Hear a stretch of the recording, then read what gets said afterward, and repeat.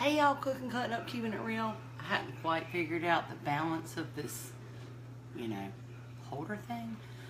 So sorry for the view, but I wanted to show you what I was doing. This is hash brown casserole that I've made for years, but today I'm gonna put it in my crock pot. I saw something on Pinterest and I thought, you can do that ahead of time and leave it. So what I've done is I've used a whole bag of hash brown potatoes, and I like the shredded ones. I sprayed my crock pot with cooking spray, and I have put about a tablespoon of bone sucking sauce, about 2 teaspoons of, there we go, garlic salt. And my guys don't like onions, so I used about a teaspoon of onion powder. And over that, I have put 1 can of a cream of chicken soup. So I'm gonna stir that in, and I'm gonna add 8 ounces of sour cream. And I'm gonna turn this baby on low. I also put in 1 stick of melted butter. And I put half of the butter on the bottom, then the hash browns, then the butter over the top, just because I thought it would mix in better. But anyway, so I'm gonna put in half of this sour cream. This is 16 ounce, so I'm gonna only use 8 ounces. And the recipe that I read this morning was called cheesy potatoes or something like that, and I'll post that.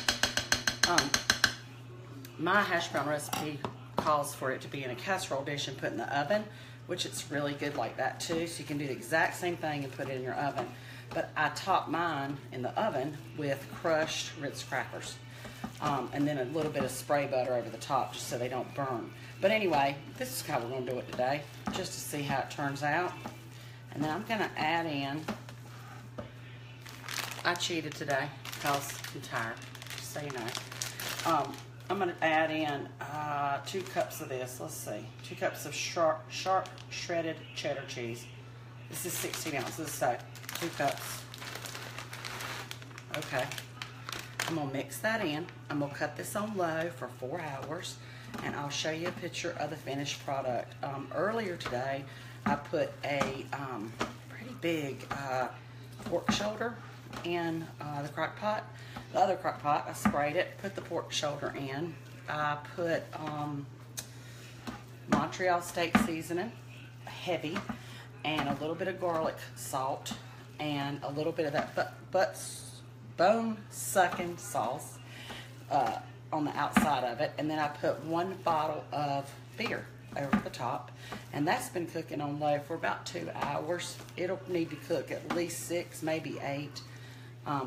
So I'm going to put this on low and cook it for 4 hours, and then I'm going to turn the heat off of it, and it'll be ready for dinner.